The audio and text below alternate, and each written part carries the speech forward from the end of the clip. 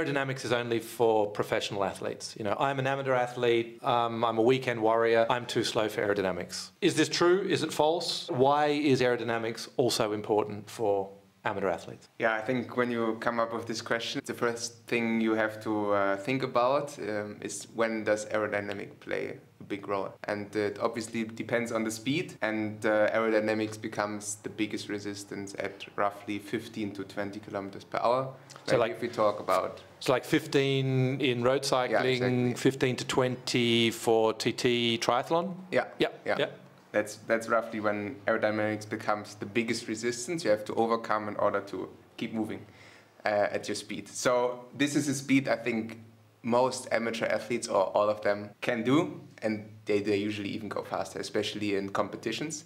So aerodynamics plays the biggest role already for amateur athletes. And then if we talk about watts, obviously going slower, let's say 30 kilometers per hour instead of 45, 50 what professional athletes can do, you still have aerodynamics as the major resistance, and the absolute difference in watts is less. But since you're going slower, it just takes you longer to complete the course, and therefore a smaller difference also adds up in time and makes a big difference. Yeah, that's actually always a fun fact that I have for people, is that the amateur athletes like us, okay, you're a bit more than amateur, but you know, amateur athlete like me, from a time perspective, when I have an aerodynamic benefit, I actually gain a lot more time than the pro does with the same aerodynamic benefit, just because I'm on the course for longer. And I think just to address the topic of speed, I think that's an important one. Like in road cycling, in gravel cycling, aerodynamic drag is typically around half of the power consumption that you have. In road cycling, because you're going faster, it's around about 69, 70%, again, depending on your speed. And if you go to the extreme, you're on the velodrome, it's like 90 to 95% of your drag, so of your power consumption. Yeah, I mean, as JP mentioned correctly, the aerodynamic drag has a very exponential characteristics. So this is why, like the velodrome, where they ride like 55 or even 65 kilometers per hour, the aerodynamic drag is much more important than at lower speeds. So like on the velodrome, you could say weight is almost unimportant from a overall speed. Like certainly for an hour record, it's just you invest it all in aerodynamics, right? Yeah, I mean, especially like the weight. If you ride at constant speed, you just need, the weight is only important in the acceleration phase. And as soon as you're on your speed, the weight does not matter at all. Yep, absolutely. So maybe jumping on from other topics, why at slower speed you still have really important aerodynamic effects. One of my favorites is also the topic of sailing effect. So lower speed, so we talk about this sailing effect. It's one of the things that good wheels bring for you, what good aero bike frames bring for you, and that's the thrusting effect. So you can use the wind to actually push you forward, just like a boat goes forwards. And the slower the speed, the bigger the effective crosswind angle you see when you ride, and the more force you can generate with your wheels. So I think that's also an important one. You know, amateur athletes, the slower you go, the more sailing effect you get. So actually you benefit even more from the special aerodynamic characteristics that you get from these aero products as an amateur athlete than you do compared with the pro. So I always like that one. Yeah, I think we can also mention here for like a deep section, good aerodynamic wheel, at certain side wind angles, like you almost have a propulsion effect and zero drag. Yep, yeah, so front wheel, typically it's from around about 12 degrees of crosswind, of onset flow angle. So it's still a headwind, it's just coming from 12 degrees from the front. With our 625 wheel, you're already producing, it already has zero drag for the wheel itself, and any more angle that it sees, it's actually pushing you forward. So I think that's the cool effect that you get through aero wheels, for example. Maybe just a final touch on the topic of weight again. So for triathletes out there, weight's pretty much unimportant. And I've got a figure here.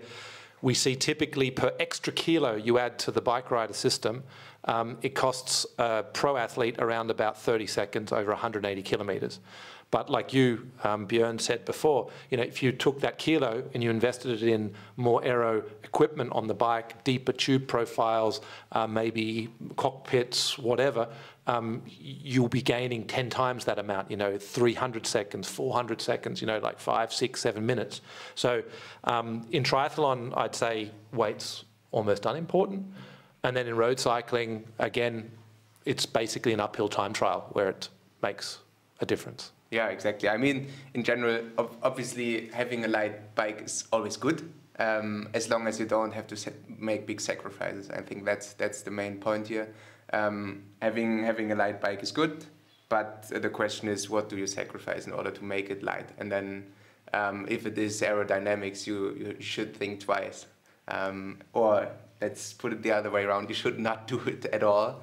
And then aerodynamics, on the other hand, doesn't really need to adding weight all the time. It can also be neutral in terms of weight. And yeah, it's just then a matter of choosing the right equipment or setting it up the right way. Absolutely. Actually, Adrian, so you're our leader in bike frame development, doing a lot of bike frames with other brands, Canyon, Van Rysel, Simplon, and I think it's a really good point. You know, you can take the same cross section of tube, so a round tube, yet you can shape it differently, and you can, you know, reduce the drag by 40, 50% in some cases compared to a round tube.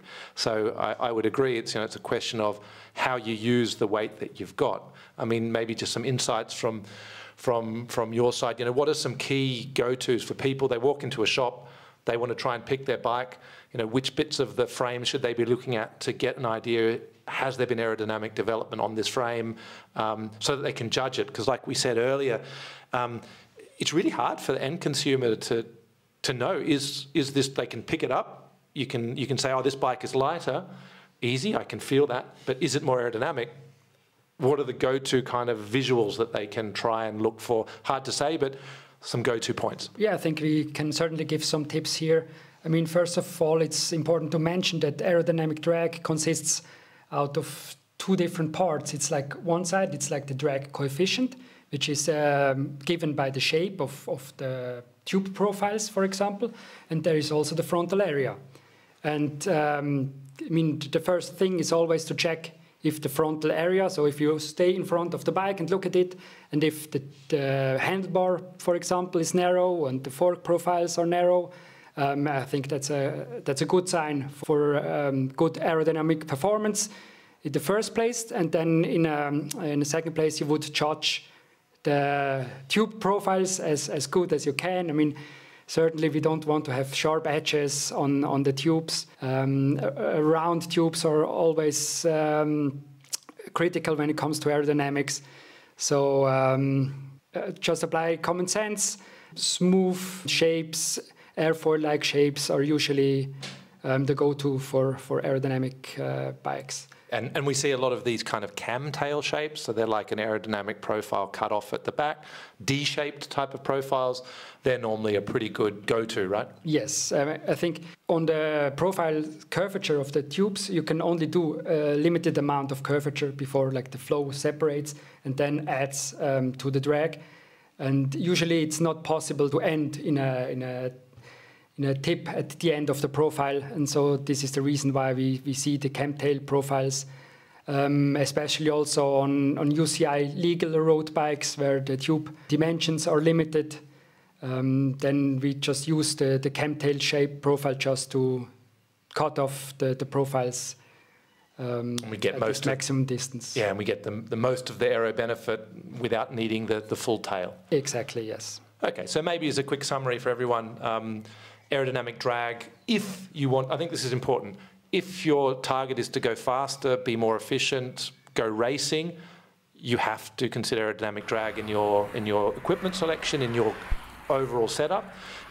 If your target is not to be fast, or not to go racing, but it's to go and have a ride with your mates and have a coffee on the ride and be healthy and happy, then maybe aerodynamics isn't the most important consideration for you. But in terms of performance, in terms of what's using your power that you put in the pedals, aero is king. And your kind of go-tos check out the frame profiles, look at the shapes, read reviews. Tour magazine, if you're in the German or European press, is pretty good because they do wind tunnel testing independently to verify what bikes are quicker. But yeah, aerodynamic drag is really important, even in the mountains. Maybe a small thing to add here. Aerodynamics is not only to ride fast, but it's also to ride more efficient at the same speed.